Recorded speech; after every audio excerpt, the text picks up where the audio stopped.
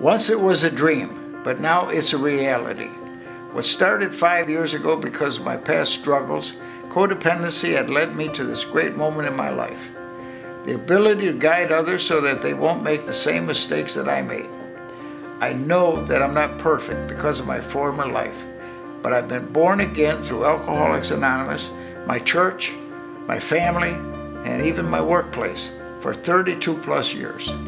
My new lease on life has led me to find and help others that were once in my position or any position which help is needed. My life has been saved by family members that did not lose hope for me and strangers that saw a desire within me to want to change. My name is Frank Enzinna, and this is my new life, and I want to bless others and give them